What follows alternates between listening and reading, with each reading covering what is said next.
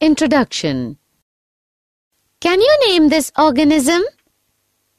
Yeah, this is amoeba. Name these organisms as well. The first one is a tree and the second a dinosaur. Identify these creatures: snake, eagle, and dolphins. Do you know how was the life on Earth million and million years ago? And how did such a large variety of organisms emerge from the primitive Earth? No, I don't know. Let me explain to you what happened on Earth million years ago and how all the organisms, dinosaur, amoeba, plants and other animals evolved.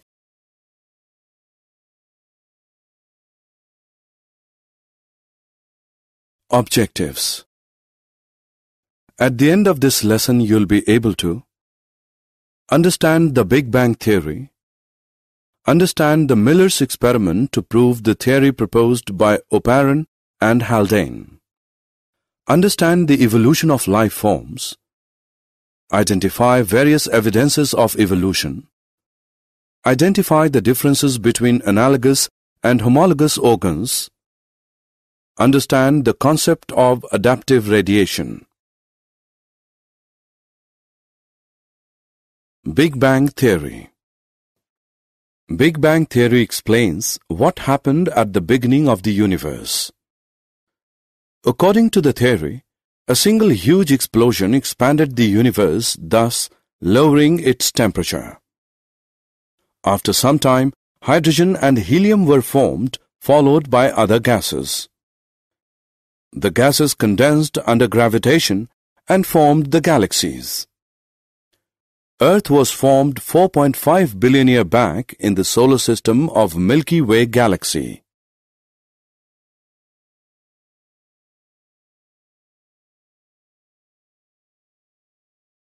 Formation of Earth's atmosphere. There was no atmosphere on early Earth. The surface of Earth was covered by water vapor, methane, carbon dioxide, and ammonia released from molten mass.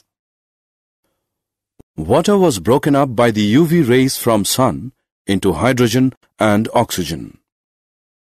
Oxygen combined with ammonia and methane to form water and CO2. As a result, the ozone layer was formed. When the temperature decreased, water vapor fell down as rain to form oceans. Life started 500 million years after the formation of Earth. Theory of spontaneous generation. According to early Greeks, spores were the units of life transferred to different planets. Louis Pasteur experimentally demonstrated that life arises from pre-existing life. This is referred to as theory of spontaneous generation. He used to prove his theory in the following two ways. Life did not come from killed yeast in a pre-sterilized flask. New living organisms arose from killed yeast in a flask open to air. Thus, life comes only from pre-existing life.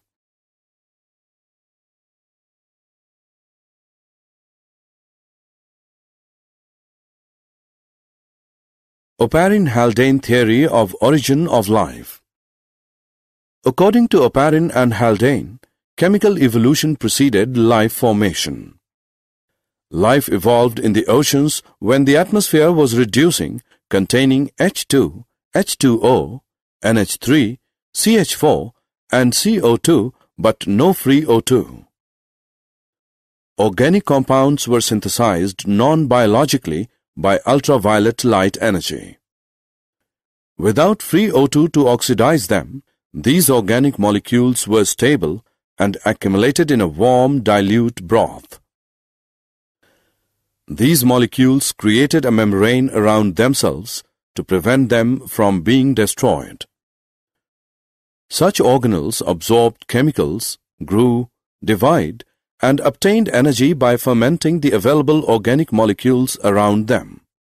This is how the first life form emerged. Miller's experiments. In 1953, S.L. Miller created conditions in a laboratory similar to those prevailing on early Earth. He created electric discharge in a closed flask containing CH4, H2, NH3 and water vapor at 800 degrees Celsius. He observed that ammonia acids, sugars, nitrogen bases, pigments and fats were formed after some time. This experiment supported that chemical evolution preceded formation of life.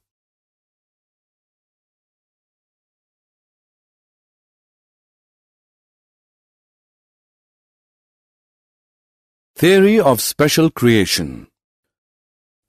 Theory of special creation has three connotations according to conventional religious literature. All living organisms that we see today were created as such. The diversity was always the same since creation and will be the same in future also. Earth is about 4,000 years old. Charles Darwin theory on evolution of life forms. Charles Darwin concluded that existing living forms share similarities to varying degrees not only among themselves but also with life forms that existed millions of years ago. He stated that every population has built-in variation in characteristics that enabled some to survive better in natural conditions. This is referred to as fitness. Thus, those who better fit in an environment are selected by nature. This was termed as natural selection and was implied as a mechanism of evolution.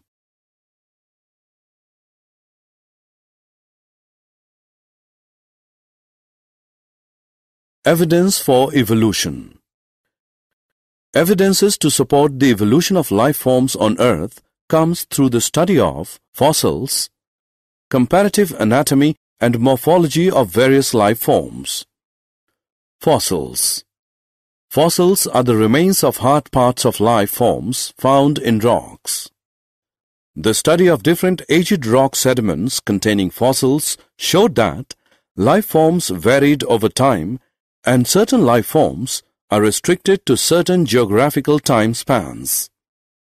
Such evidence is referred to as paleontological evidence.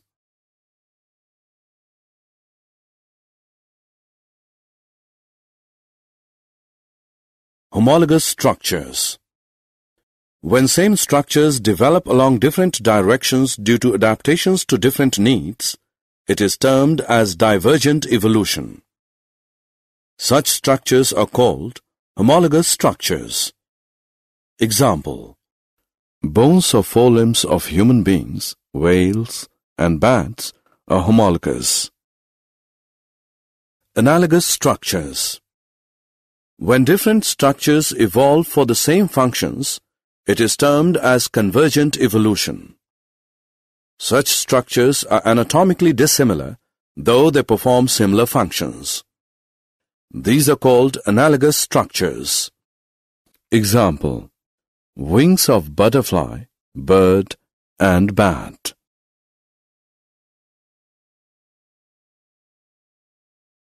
Adaptive radiations. The process of evolution of different species in a given geographical area, starting from a point and literally radiating to other areas of geography, is called adaptive radiation.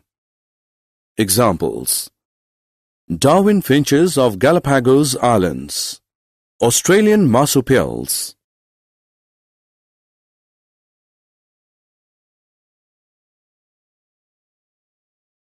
Did you know? Advances in developmental genetics, paleontology, and evolutionary developmental biology shows that generative processes and cell type specification mechanisms in animal allows many structures to evolve independently and not from pre-existing life forms. Summary. Let us summarize what we have learned. Most scientists believe chemical evolution that is, formation of biomolecules, preceded the appearance of the first cellular forms of life. Charles Darwin concluded that existing living forms share similarities to varying degrees not only among themselves but also with life forms that existed millions of years ago. Fossils are the remains of hard parts of life forms found in rocks. Similar structures performing different functions are called homologous structures. Anatomically dissimilar structures performing similar functions are called analogous structures.